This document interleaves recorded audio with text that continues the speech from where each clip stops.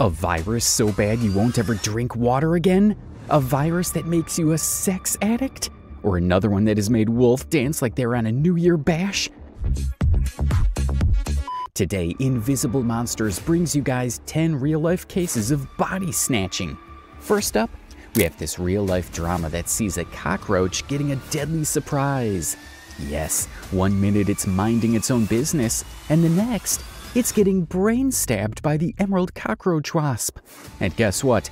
This 2010 study in the journal PLOS ONE revealed that the wasp's venom doesn't paralyze the roach, but leaves it helpless. Yes, helpless. Like a sci-fi villain. The wasp plants an egg in the roach's belly.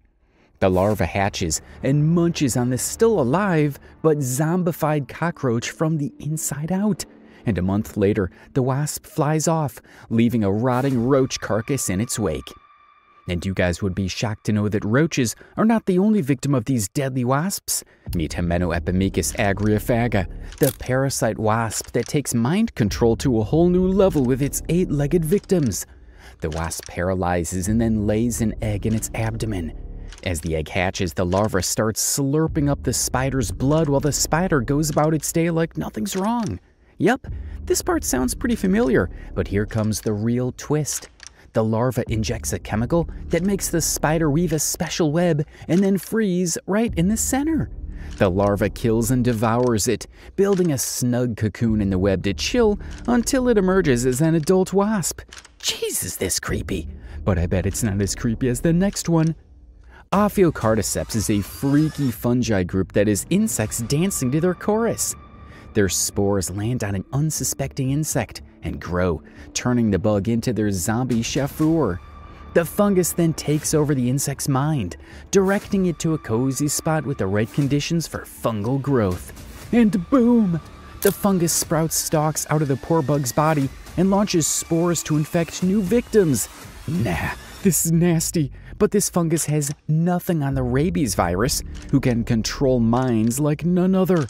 It turns mammals into aggressive biters, ready to chomp on others, spreading the virus through their saliva.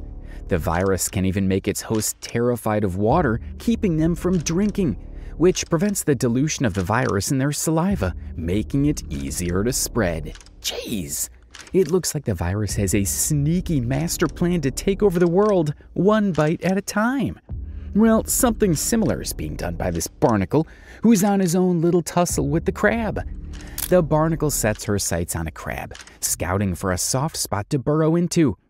Once inside, she crafts a cozy home that masquerades as a tumor, sending tendrils throughout the crab's body and slowly munching away at her host. Now here comes the bizarre part.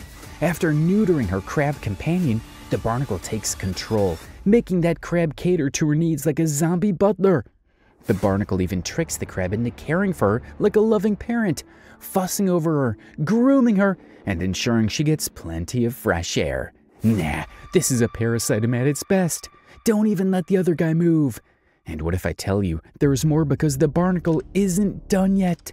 She drills a hole in the crab's shell and sends out invites to male crabs for a little rendezvous, so her babies can have a cozy, well-cared-for home, of course. Wolves go through a similar puppet master action, and according to a 2022 study in communications biology, the strings are being pulled by none other than Toxoplasma gondii, a sneaky single-celled critter. This parasite causes a disease called toxoplasmosis that messes with the wolves' heads, making them act like they've been hitting the gym hard, with testosterone levels through the roof. What? And that's not all. These wolves also throw caution to the wind, taking risks like they're starring in their own action movie. Who knew tiny single-celled organisms could have such a big impact on the big bad wolves of Yellowstone? These risky behaviors could actually influence the whole gang. Yup, that's right. Those infected wolves might just be leading their uninfected pals straight into the lion's den, or in this case, the cougar's territory. It's a wild, wild world out there in Yellowstone. But at least they haven't gotten frogs joining the zombie squad. You betcha. Turns out, for some frog species, a fungal infection can come with some surprising benefits, at least in the dating department. researchers discovered that male common mist frogs infected with Bacrocraterium dentonobatus, aka the frog fungus, were actually scoring big points with the ladies. These infected fellas were croaking up a storm, impressing potential mates way more than their uninfected counterparts. Call the police, we are dealing with some kings of flirting here. Another study, starring Japanese tree frogs, found similar results with the frogs saying, "Sure, I might be a fungal zombie, but hey, I've got charisma." Who knew being a frog zombie could actually up your dating game? Mother Nature sure has a quirky sense of humor. I mean, why else would they keep cicadas underground for 17 years? And what if I tell you it gets worse for them? Just as these cicadas make their grand entrance, a sinister fungus called Massospora cicadinus swoops in for the attack, chomping away at the cicada's abdomens and rear ends, leaving behind a not-so-appetizing clump of spores. The fungus takes control of their little insect brains, sending them into a wild sexual frenzy. And what's the point of this bizarre behavior? Spreading those fungal spores, of course. Who knew the cicadas had such a wild side? And talk about wild rides.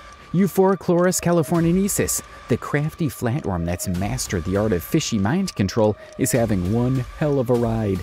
These flatworms infiltrate the brains of California killfish, practically begging them to become a flying predator's next meal. It's like they've signed up for a one-way trip to the seafood buffet. And it doesn't end here. Once inside their unwavering fish hosts, they get down to business, setting up shop and popping out thousands of cysts like unwanted house guests. And these parasitic intruders aren't content with just crashing on the couch. Oh no, they mess with the fish's brain chemistry, tweaking its serotonin and dopamine levels to control every move. Folks, it's a reminder that in the game of survival, sometimes the scariest monsters come in the tiniest packages. I mean, just see parasitic worms acanthocephalans who attack pill bugs, getting inside a bird's digestive tract to mature fully. It not only grows inside it, but also prompts the insect to make itself readily available as bird food. The worm forces the bug to expose itself in broad daylight, instead of staying safely curled up under a rock or a stump, while also leading the bug to meander onto a lightly colored surface, where birds such as starlings can see it better. Then the mind-controlled insect waits to be eaten, and the parasite eventually makes its way to its preferred growing place. Wow! What on earth is going on in animals? My brain is cooked, but will I stop? Nah, because Invisible Monster's got so much content waiting for me. So, what are you waiting for? Like and subscribe.